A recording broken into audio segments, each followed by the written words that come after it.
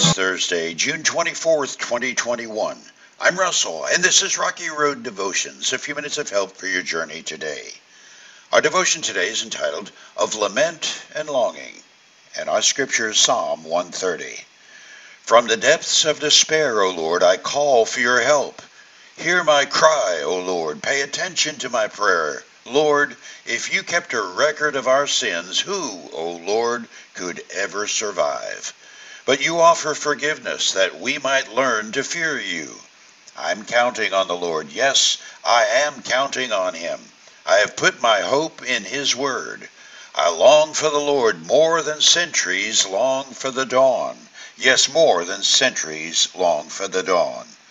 O Israel, hope in the Lord, for with the Lord there is unfailing love. His redemption overflows. He himself will redeem Israel from every kind of sin.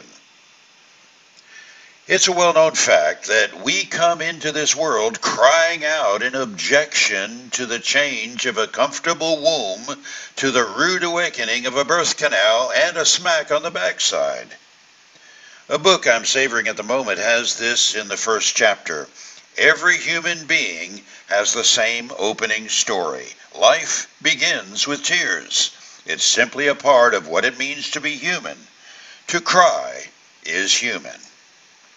The psalmist writes to all the Jewish pilgrims of the land as they head to Jerusalem to worship. He records the deep lament of his own heart as an encouragement to those who come after him to follow his example of crying out.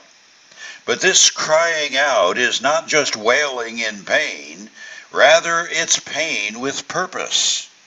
The purpose draws our longing into looking for God. The pure fact at the base of our being is that we long for God, and it compels us to search for him. As the ancient church father Augustine has it, we are born with a God-sized hole in our heart, our inner being, and we cannot be at rest until that void is filled.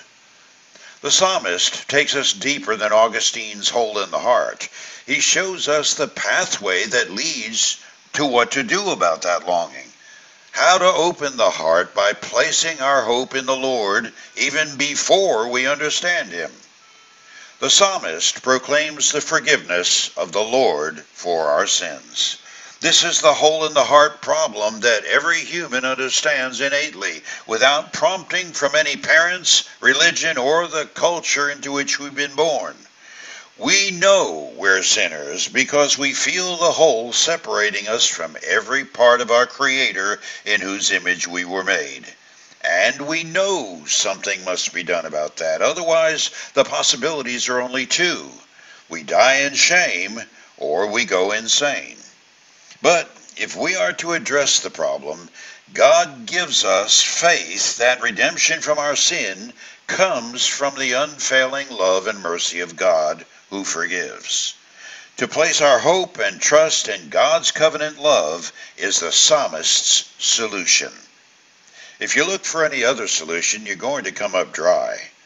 Lament is different from being a victim, or, on the other end of the spectrum, an arrogant mover and shaker, victimizer of others, or anything else in between or different.